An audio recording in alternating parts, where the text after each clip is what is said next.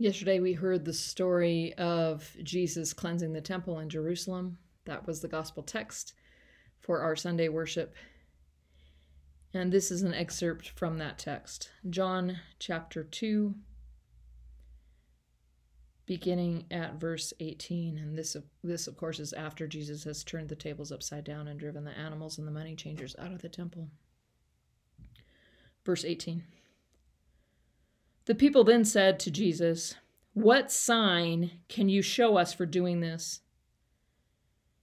Jesus answered them, "Destroy this temple, and in 3 days I will raise it up." They then said, "This temple's been under construction for 46 years, and you say that you're going to raise it in 3 days?" But he was speaking about the temple of his body.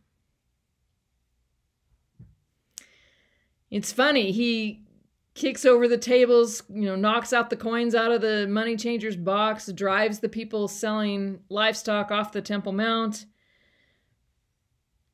And they say, "What sign are you going to show us for doing this? Prove to us that you have authority for doing this." And Jesus says, "Destroy this temple, and in 3 days I'll raise it up." They, of course, think he's talking about the physical place, but he's talking about his body. When Jesus comes to worship, when Jesus comes to the temple, what happens on the Temple Mount turns him into a temple. His praise and his prayer and his visits to that holy place transform him so that his body becomes a living temple. Like the things that are happening in that place begin to happen in him. That's our inheritance. That when we come to a holy place, when we come to a place of worship, the prayer and the music and the living word and the sacraments and the gathering of the people that happen in that place begin to happen in us and transform us so that we become temples of God's Spirit. It's so beautiful. Our inheritance is that we become transformed into places where God dwells. Our bodies are temples of God's Holy Spirit, so that when we walk around in the world, people can have interaction with God's Spirit living in and through us. That's what I hear in this text. It's like, do it. He's saying to people, do your worst, because if you destroy this temple, I'll raise it up in 3 days.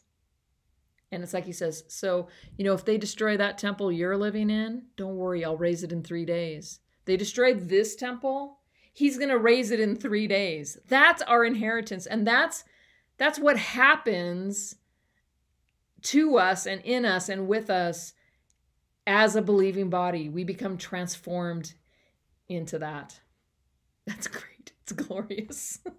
And maybe that's all there is. It's worth living for. Let us pray.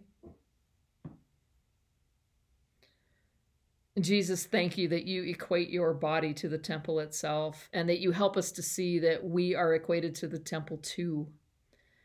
That our worship and our praise are not just gifts that we give to you, but they're a pathway for you to do your work in us, to transform us and to live and dwell in us and through us. So, hallow and consecrate our temple here at Church of the Cross. But more importantly, hallow and consecrate the temples of our bodies. That as we go about our daily lives, today and every day, we know ourselves as places where you dwell. That we know ourselves as people transformed and redeemed because you dwell here. Amen.